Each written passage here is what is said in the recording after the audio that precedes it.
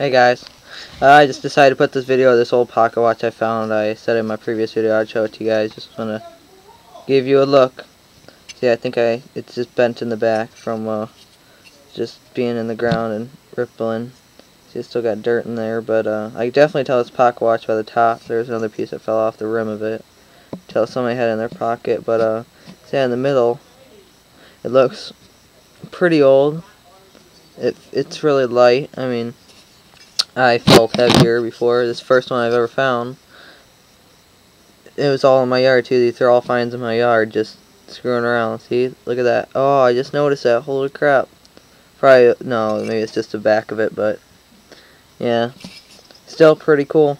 I'd say just mess around the yard, hang around. I'd say it's pretty good just for the time being. And then, where's that next one? Oh, yeah, over here. This. Look at the glint on that. You can't even see probably. Sorry. It's 1958 nickel. I did not find this in the ground. I did not find this in the ground. I was just looking through my change, you know.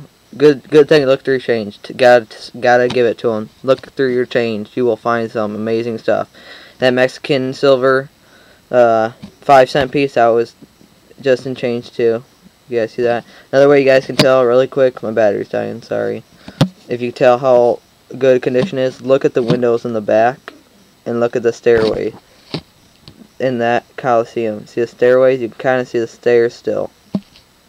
That's how you can tell if it's old or worn out or not. So yep, like I said, have some more videos coming up eventually, but you know, I'll get them whenever I can find something good.